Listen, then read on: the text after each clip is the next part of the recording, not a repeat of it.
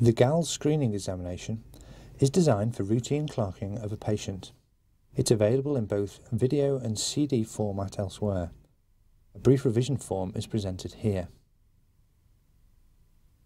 The screening examination includes 3 questions which should be incorporated into routine systemic inquiry. Do you have any pain or stiffness in your muscles, joints or back? Can you dress yourself completely without any difficulty? Can you walk up and down the stairs without any difficulty?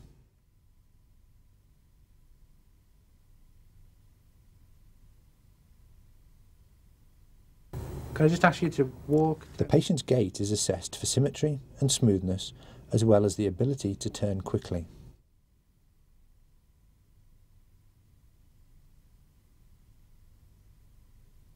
From behind, observe the patient for normal shoulder muscle bulk, straight spine, level iliac crests, gluteal bulk and symmetry, any popliteal swelling, calf muscle bulk, and any hind foot abnormalities.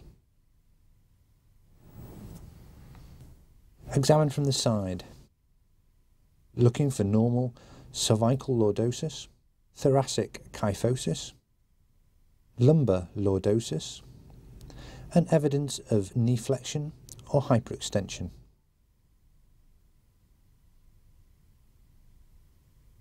Asking the patient to touch their toes assesses both hip and lumbar flexion. Lumbar movement is assessed by placing 2 or 3 fingers on the lumbar spine. In the anatomical position, inspect for shoulder bulk, elbow extension, quadriceps bulk and symmetry, knee swelling and deformity, foot arches, and any midfoot or forefoot deformity. Can I ask you to touch your ear to your shoulder? And the other side? Lateral flexion of the cervical spine is performed, followed by assessment of the temporomandibular joints.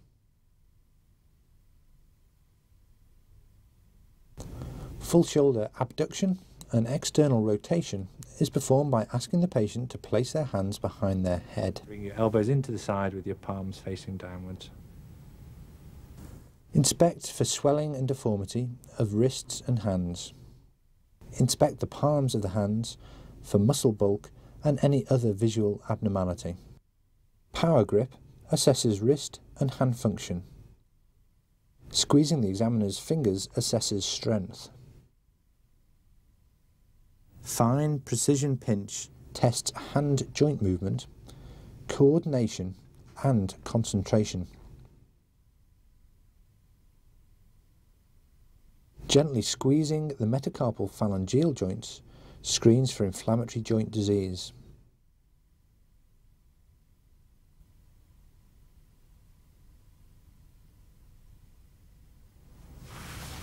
Just going to bend your knee. With the patient on the couch, assess full knee flexion and internal rotation of the hip in flexion. The same on this side.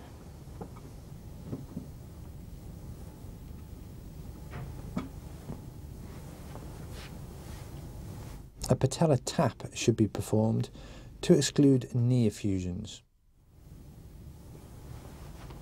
The soles of the feet should be inspected for callus formation, and finally squeeze the metatarsal phalangeal joints again to screen for inflammatory arthritis. The results of the screening examination can be recorded in a table. This is how it would appear for a normal individual.